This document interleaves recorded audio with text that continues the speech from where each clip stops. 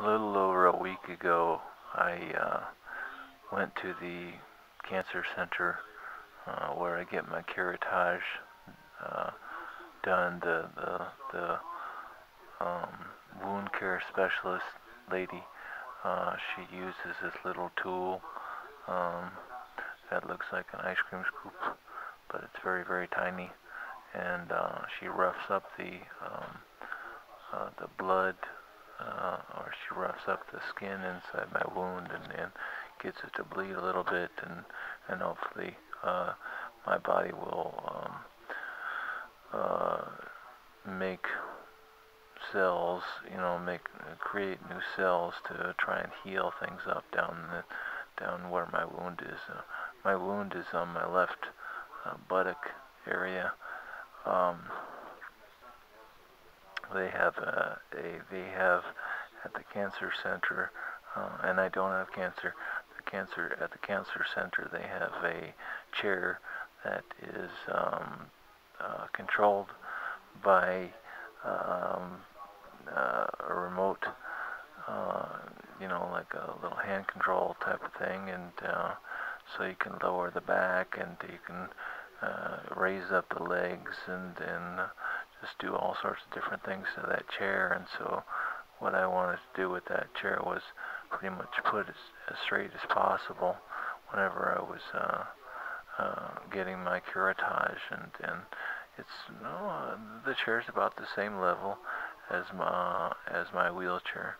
so it's not a very high or low transfer or anything like that. It's not very difficult. Um, what I had to do here is I have a clean catheter, and I use that as my belt to hold my pants tight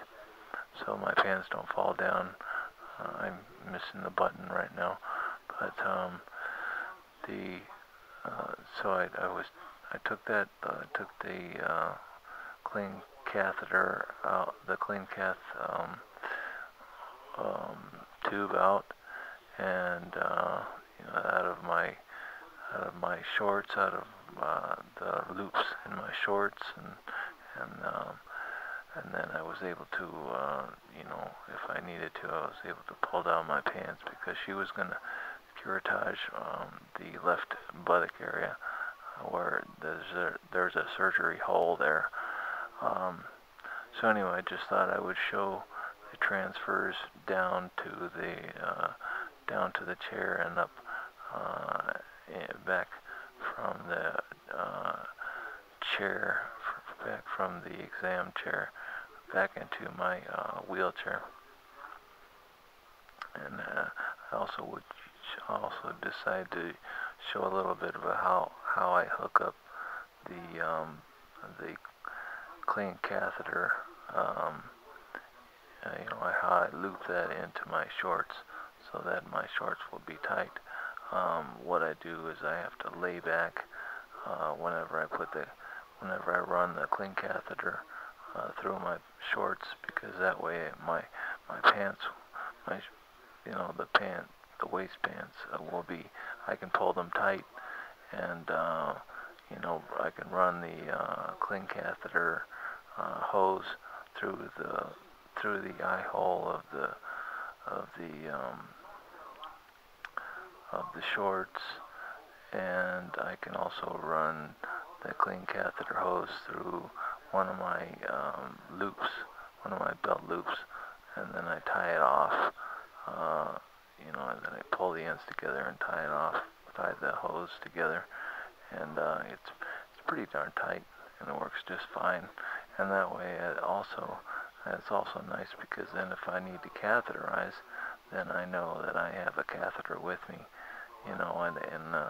the good thing about it is the catheter,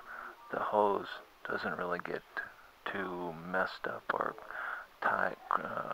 screwed up whenever I'm whenever I tie it, or whenever looping it around things and stuff like that. The hose doesn't really get too screwed up, because sometimes whenever you kink up the hose, or whenever you turn the hose a certain way for a long time, then what it does is it makes it so that the